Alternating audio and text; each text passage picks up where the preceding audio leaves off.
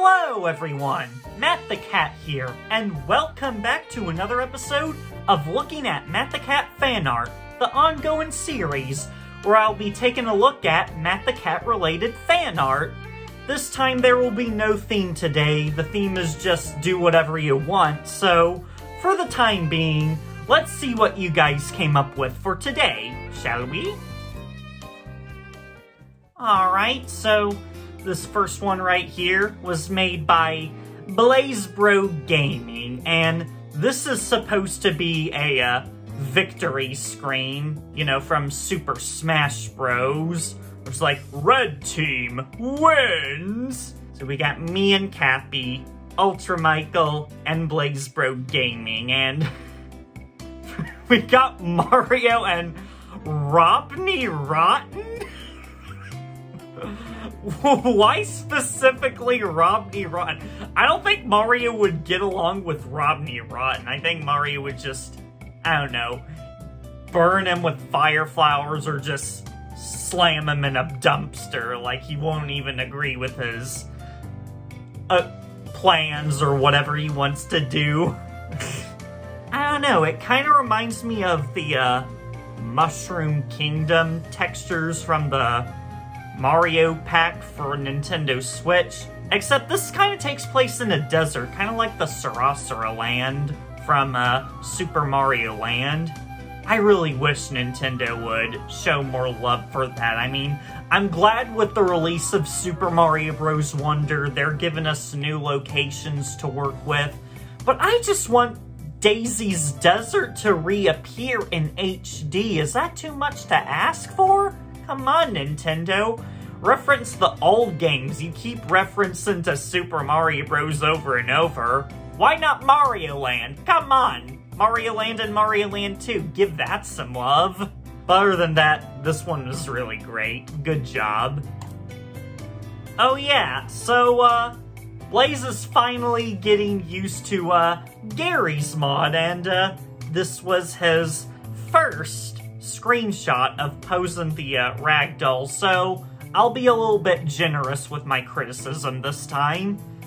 So it's supposed to be him, that's me, that's supposed to be Bacon Kitty, I think that's supposed to be Junior Boy right there, and one of these is his Coyote, whatever her name is, and Chaotic. Correct me if I'm any wrong with these, and honestly, there are some legit things that I do like seeing. You learned how to do the finger pose where you got the thumbs up, which is really good. It seems like you're getting used to that. And look at the wink on your smile, man. It seems like you're also getting the hang of the expressions with the face poser. The only slight nitpick I could kinda see is that I don't know why I'm holding my gun like this for some reason when it should be, I don't know, like gripped. There is a way to make a character look like it's gripping. If it's because of the hitboxes not being able to reach in with the hand, you can turn off collisions for the models. All you gotta do is hold C, right click on the character model, and press disable collisions. Then the gun should be able to match up with the hand, and you could just use finger poser to close each individual finger, and it'll make it look like you're holding a gun, kind of like this. But other than that, I see that you're getting the hang of it, so this is good progress. He also made another one, so let's see what he's doing right now. Oh, okay, so he's getting better. I see that he's getting better. So this one's another one with just, well, there's Bacon Kitty. I don't know why he's wearing a heavy winter coat. There's Blaze, there's me in my original form with Cappy, Chaotic, I think that's Junior Boy, and there's Ultra Michael. Honestly, yeah, this looks so much better. I also love the pump up that you did with Chaotic, because if we go back here, like the last pose, I'm not sure what's happening here, but like the hand is like up there and the arm is like through the face, but you seem to fix it with it right here, because like, I know clipping happens in 3D, but I'm very, very picky when it comes to clipping models into geometry. So much so that I even get a little bit irritated when it's nothing that I can't do. Like, I'll show you a few examples of some clipping in my content that unfortunately I couldn't fix, no matter how much I wanted to have no clipping at all. But this is improvement. I love seeing improvement from the first. See, the first time you do it, it's not supposed to be perfect. So the second time you do it, you'll learn what went wrong with the first one, and then you start improving. That's how practice works, and I love seeing practice here. Good job, Blaze Bro. Lovely. Practice makes perfect. Massive improvement with this one. Good job. Moving away from 3D art, now we're doing 2D art. This one was made by Ultra Michael, and this is a reference to the Castaway parody from the VeggieTales episode, God Wants Me to Forgive Them. A sailor went to CCC to see what they could CCC, but all that they could CCC was the bottom of the deep blue CCC. See? I know a lot of people hate that episode, but man, I'm one of those rare people that finds a lot of joy with that episode. And I know there are some harsh moments where Bob was very rude to Larry and he was acting like a real jerk, but there are a lot of things that make up that episode and make it stand out. And especially the Forgive-O-Matic puppet script that they included, which apparently nobody liked. People kept saying, where's the silly song? Where's the silly song? And then we got Hairbrush and it was like, yay, this is the best silly song ever because it's back. Silly songs are back. No, Hairbrush is overrated. We want more Forgive-O-Matic. Bring back Forgive-O-Matic. Stop Forgive-O-Matic hate.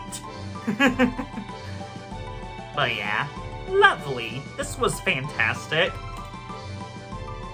Okay, this one's another VeggieTales reference. It's a reference to a silly song where Larry the Cucumber sings the blues. I'm not too familiar with this one because I think I've only heard that song once in its entirety, but I never saw the episode where this originated from, so I won't talk too much about it since I'm not familiar with it. The only thing that stood out to me was, I don't care about no cookie! Woo!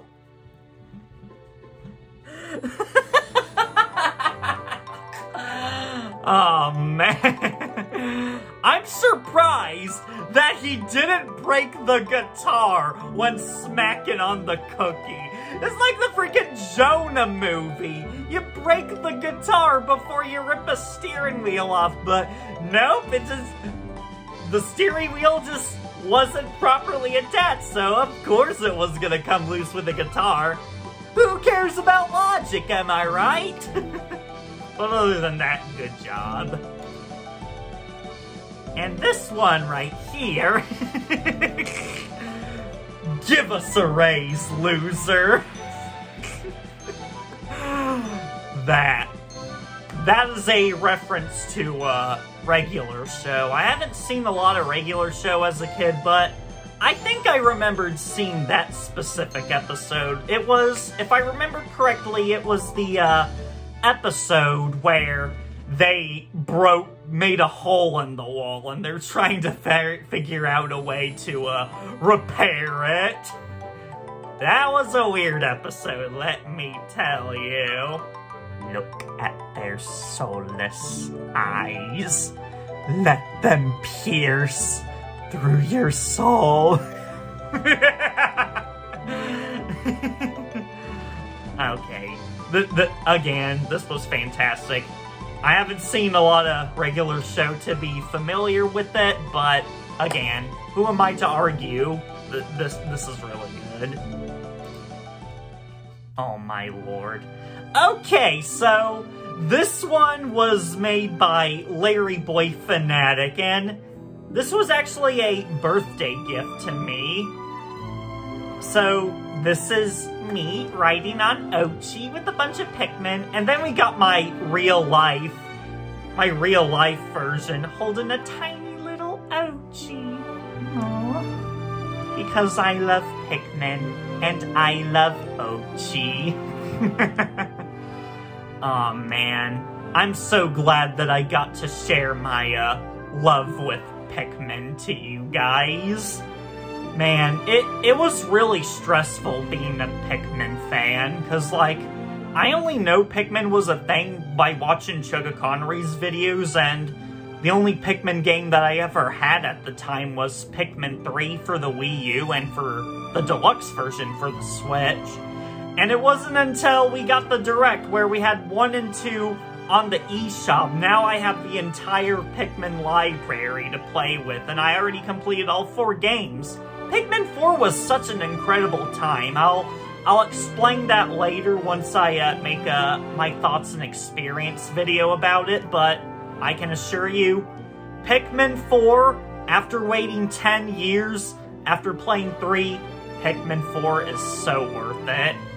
Thank you, Larry Boy Fanatic, for being passionate about my love for Pikmin. You rock! And speaking of birthday gifts, this one was made by 1-800-AWESOME Sauce. This one right here, we got Junior Boy, Bacon Kitty, Awesome Sauce, Cappy, LBF, and Blaze. And nice choice for a cake. It's Splatoon themed. Nice! Good for you! And on top of that, if we jump right ahead, he also made another birthday screenshot. This time it was for BlazeBro Gaming, but I just have to put a spotlight on this anyway. He got all 6 of these characters, except for Cappy. Maybe he's busy trying to collect moons or something. And it's a dance party, yeah! I'm very thankful for this community. Not only we get to come together and express our thoughts and feelings for certain games and topics that we like, but as soon as someone has a birthday, like first is Awesome Sauce, then it's me, and then it's BlazeBro Gaming, it feels nice. It feels really nice to have so many people come around and celebrate. If you're well known, and I do feel honored, so thanks, Awesome Sauce. You're awesome. Sauce. Alright, so this final one right here was made by, I believe his name goes by VGG Braden. I'm sorry if I pronounced it incorrectly. So, this one right here, it's a nice simple sketch of me and Cappy. Nothing else going around here. It's just me and Cappy. And you know what? Sometimes the little things, that's all you really need.